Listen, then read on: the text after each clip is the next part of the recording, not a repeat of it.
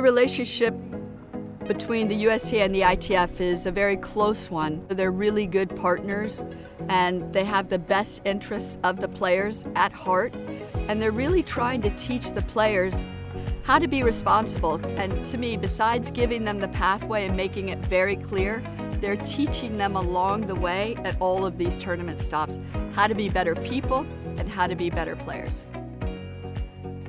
The ITF events benefits players for getting a chance to compete in a high-level setting, to earn A, world rank points to qualify for the full WTA Tour, and B, to make a living, to make prize money that will provide money for the next tournaments to play. Tennis is just a great lesson for life. Overcoming defeat, bouncing back, you need a growth mindset to be successful in tennis. I think if somebody can have that tennis journey early in their life, it makes them a very successful person.